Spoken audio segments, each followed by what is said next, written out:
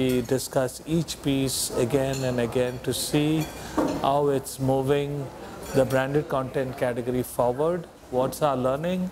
What are people talking about it in the country? What is the news on Google? What is the news in other newspapers?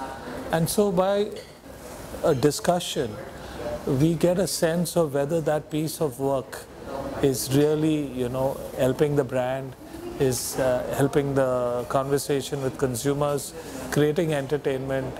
Is it something that people want to spend time with? Are they willing to pay for it? Are they willing to go out of their way for it? Are they willing to share it? Are they willing to talk about it? Then you know that branded content is really doing something in society. Like Jeremy, I love the Lotus roots particularly, although the roots bit within film. It's a bit like one of the buffets that we've been doing every night since we got here. There are all these different flavours from different places in the region, and some of them have got more chili than others.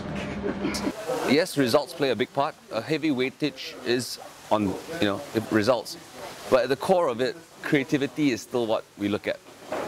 It's still a thing that triggers an emotion in the jury and as well as the audience who the work was targeted at. So I would say we looked at creativity at its very essence.